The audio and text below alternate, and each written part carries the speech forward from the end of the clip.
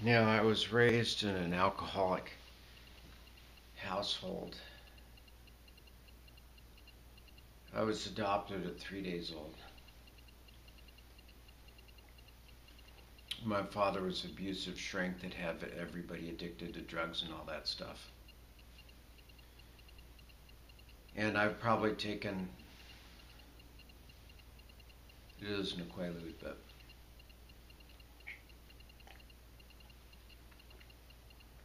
probably 4 or 5,000 Roar 714s and 712s.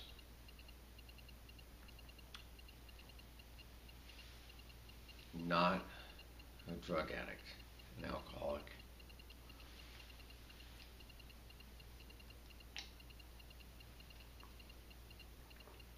And and I grew up with the pharmacy jars, like thousands of Demerols and Percodan, morphine and Placidril, Elavil and Dexedrine, Black Beauties and Darvon. And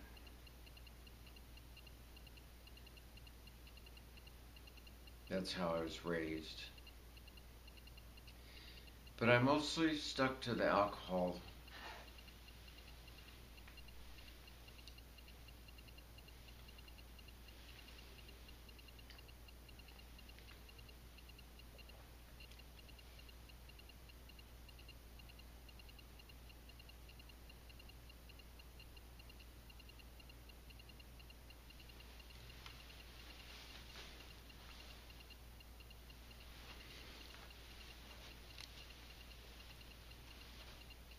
And I've tried everything.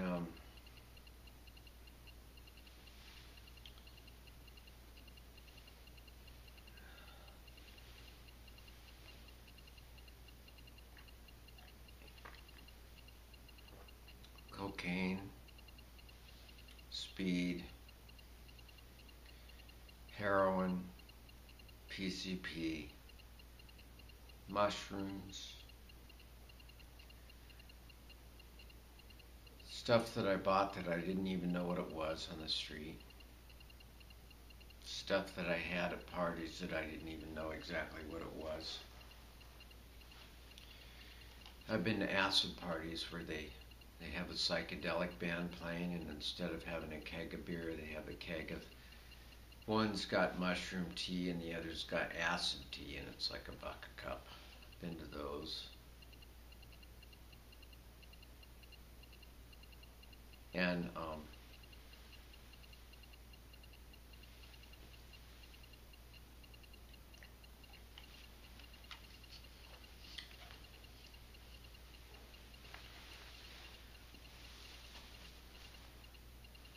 predominantly, or shall we say genetically, an alcoholic.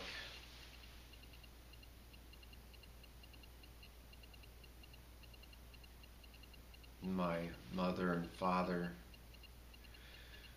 are sober alcoholics, and then my sisters, 3 of them, are drinking themselves into the grave. I mean, some are binging their way into the grave, so it takes a little longer.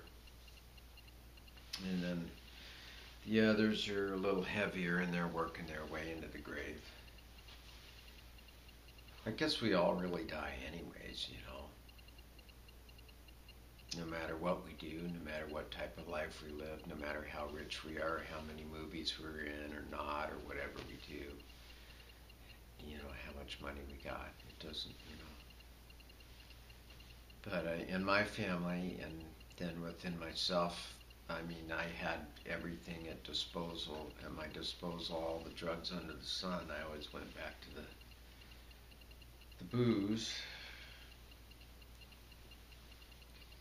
And so it's basically genetics. So I'm part Native American or American Indian, however you want to look at it. Irish, and then Norwegian, and Italian. But I'm genetically, basically, an alcoholic. And I don't know why I have an ego about this.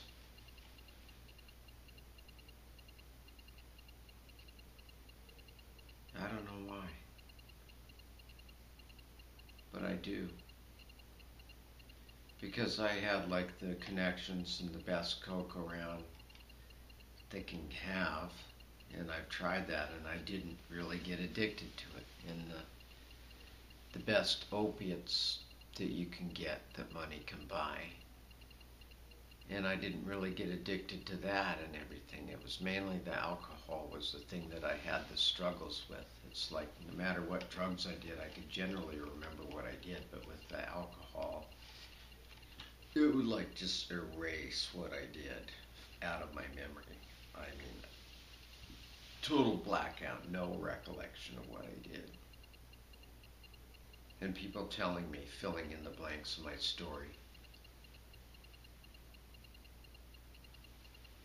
And then I got years that are just, yeah. I don't know if I'll ever be able to accept that. I have so much guilt that I can't remember what I did for some years. And then I had 7 years sober at one time, and I thought, well, you know, they would tell me in AA, oh, you'll get those memories back, you know, if you stay sober long enough. And I just never, I have years I can't account for in my life. That's kind of bizarre. Like normal people or a lot of people, they can recall what they did this year and what they did that year and what they did in their life. And I have years where I can't. Years.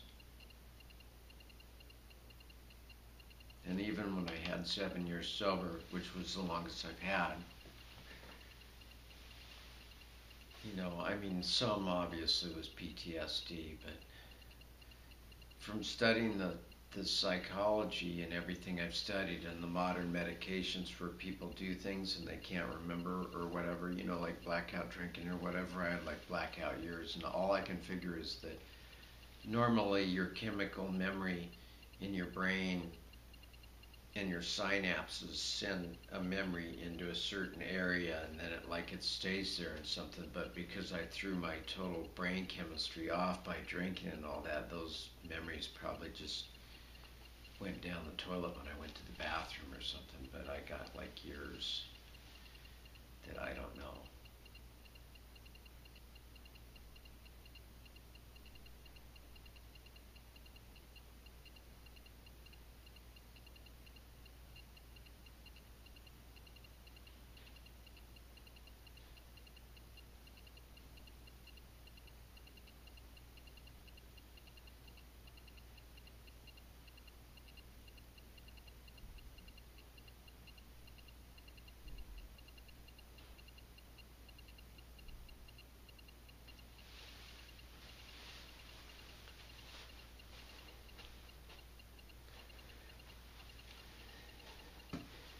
But I can sit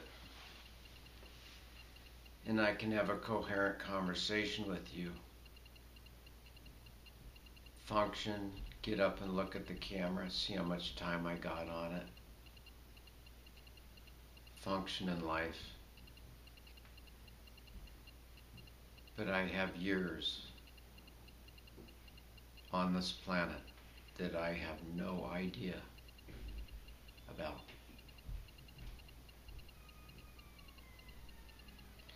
And I don't know if I ever will.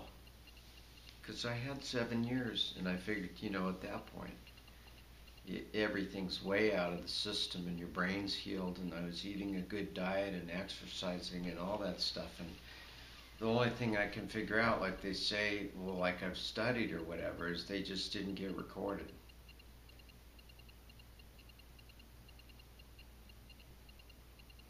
I guess I just have to let that go because I have no control over it and there's nothing I can do.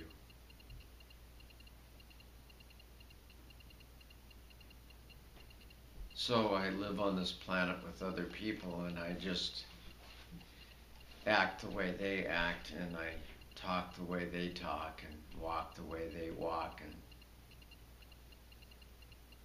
function.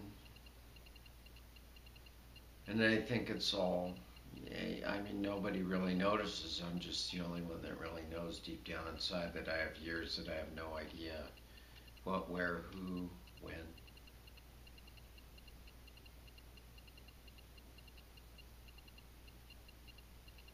It's not the PTSD. I mean, the PTSD is obviously for some stuff, but I recovered that and I knew why that was there.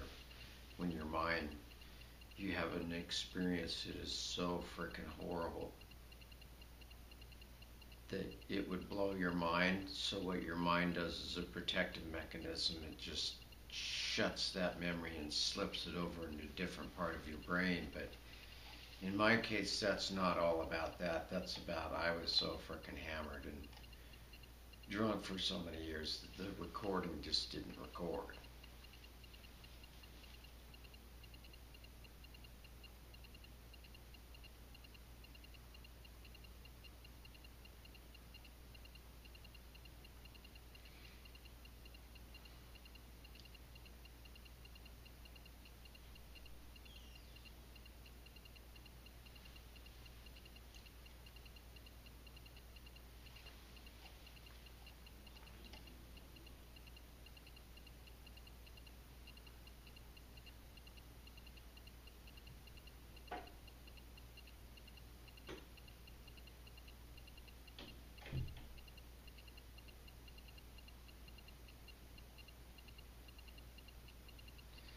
I guess maybe I should have got a camera and had it with me my whole life.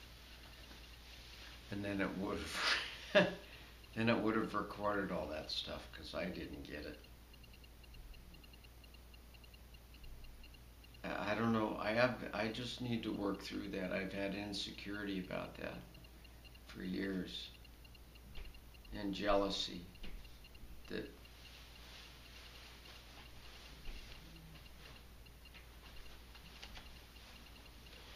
I hear other people talk about. I did this at that year and I did this and this happened in my family and this interaction here and that and I had this job there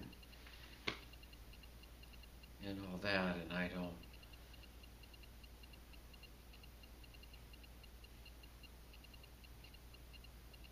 So I guess I'm talking at a deep gut level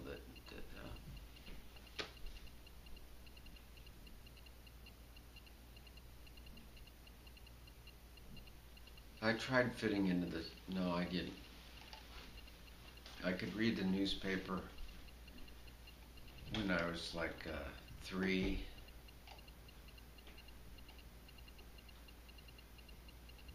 And I could understand it, and nobody taught me. I just saw it laying on the floor, and for some reason, I could understand it, and I remember the pictures and the story, and I just thought, what a messed up place. Or my first memories from the media, but the news is always going to be negative. It was a newspaper, but I thought I was in a really screwed up planet. Which we all are in at a very young age.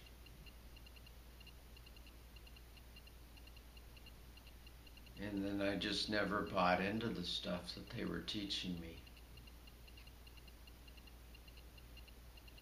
I never, when they would tell me this is this and this is this because this is this, I would question it. And that caused problems in school and my ability to learn and everything because I am the type of person that I had to see something tangible,